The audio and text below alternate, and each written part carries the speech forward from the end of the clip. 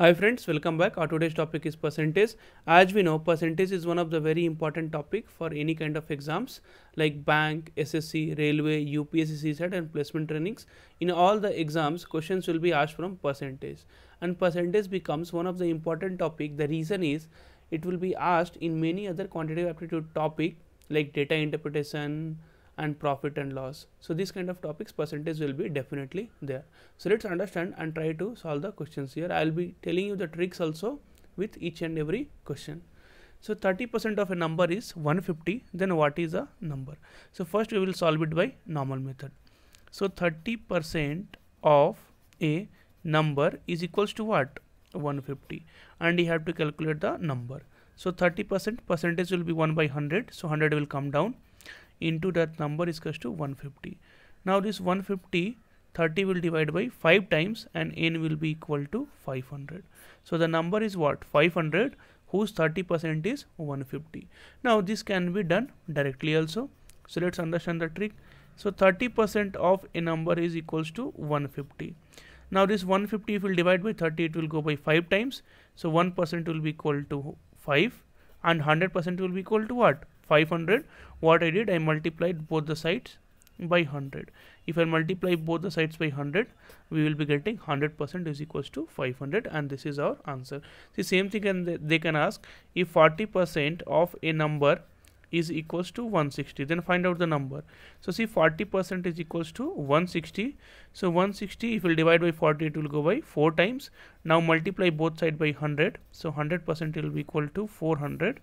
And the number will be what? 400. So like this you can calculate the number if anything in percentage is given. So let's understand the question number 2. So let's understand question number 2.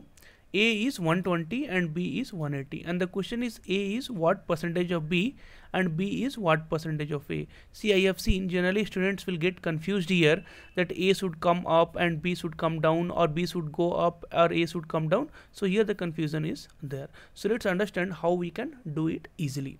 So question is A is what percentage of B. So what you have to keep in mind, with whomever it is getting compared, that will come down. See, A is getting compared with what? B. So B will come down, A will be up into 100. It is very simple. A is what percentage of B? A is getting compared with B. So B you put it down, A will be up into 100. Now what is A? A is 120 divided by 180 into 100, right? Okay.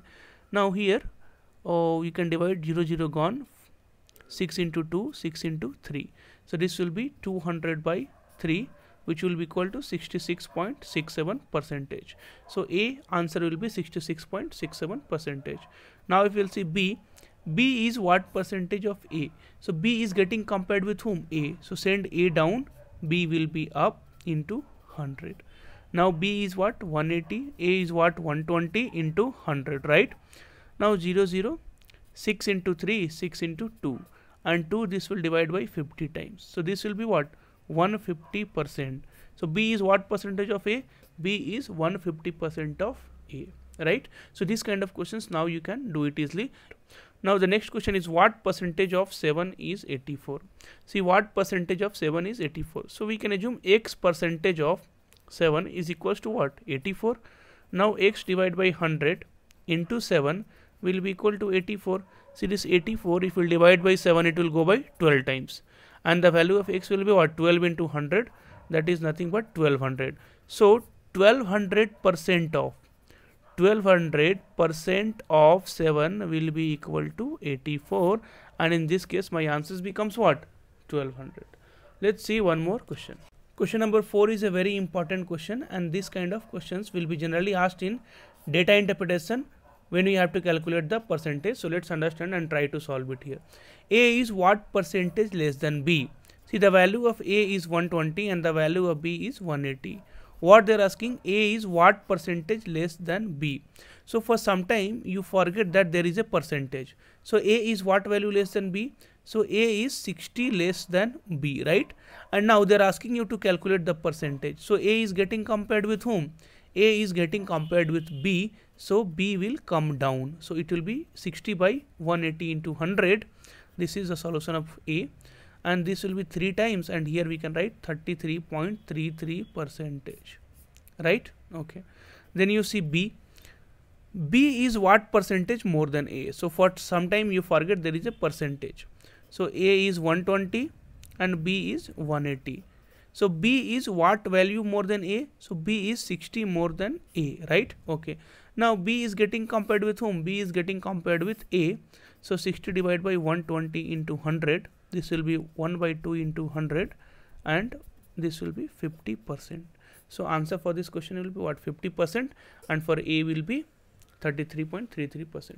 So this you have to understand. This is very easy to understand. See, very simple. A is what percentage less than B. So percentage first you forget.